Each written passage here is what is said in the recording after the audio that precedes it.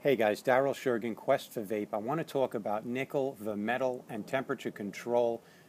Do not vape nickel in anything other than temperature control. Don't vape it in wattage mode. And another thing, don't pulse those nickel coils. Don't make them glow. Okay, here's what's going on. The influx of temperature control devices now make it possible for less than $100, less than $70 to buy one of these mods and now vape on nickel. And so all the tank manufacturers are making coils with nickel. Ni200 is what I'm talking about. I'm not talking about nichrome, Ni80, which is an alloy with other metals. I'm talking about Ni200, 99% pure nickel. It's a soft metal which allows it to heat up with low wattage and low power, and it's a low resistance metal. But what happens is above a certain temperature, it becomes toxic.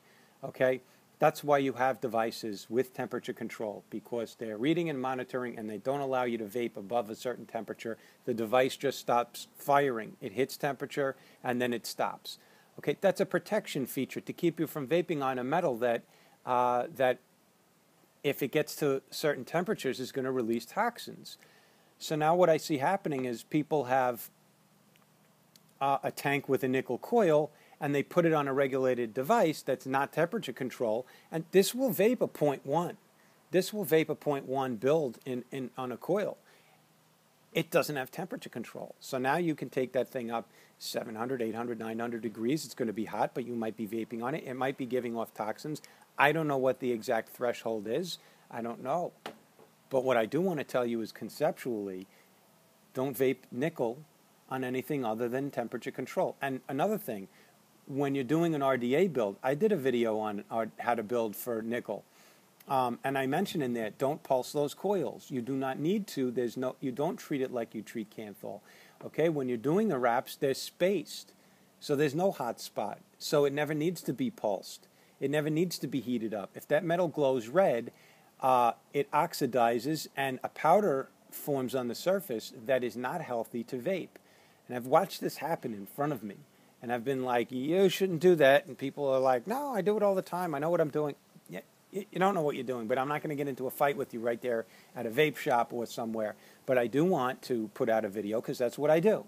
If I see some stupid bullshit going on and some misconceptions and some ignorance being repeated and passed on, I'm going to put it on a rant on YouTube, and that's what my channel's for. So, like, you don't torch the wire like you would with Kanthal. Oh, it makes it more... It's fucking nickel wire. It's soft as butter anyway. You don't need to torch it. There's no reason that you should need to get hot spots out. Okay, here's what else is going on.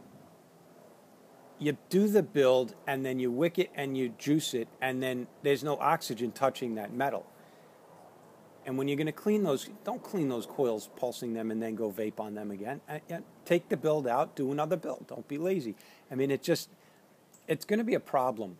You got RTAs that are very sophisticated now, and you can build some pretty nice builds on them, and you can use nickel and you can use titanium. But again, temperature control is there to protect you from vaping on a metal at higher temperatures than is safe.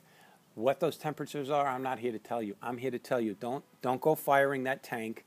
And even I forget sometimes, did I have a nickel coil in here? Did I not?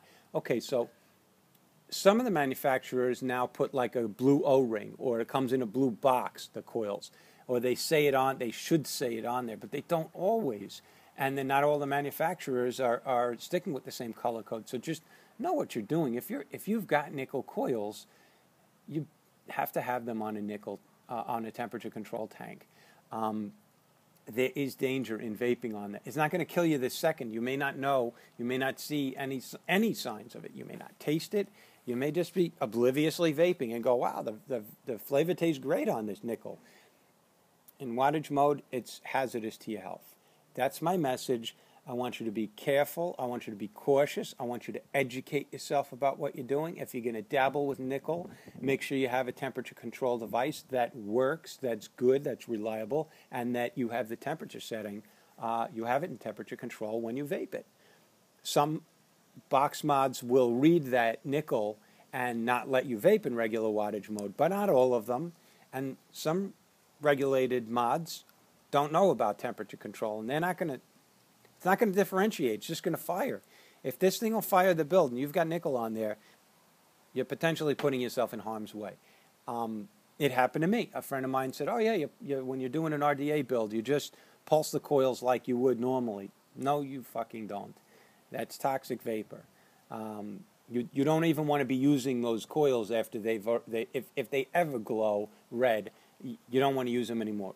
Rip that shit out. It's $10 for a 30-foot spool of nickel wire. Just what are you going to save? A couple of dollars worth of metal, a couple of cents worth of metal. So reusing them.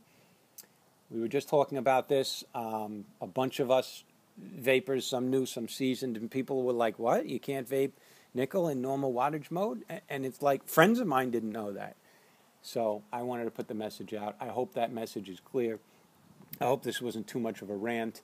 And listen, I'm not trying to scare you and say stay away from nickel. I'm trying to say do it safely, do it on a temperature control mod, which is what these are designed for. And the only reason that nickel exists at all on the market is because of these regulated devices that you can set a maximum temperature.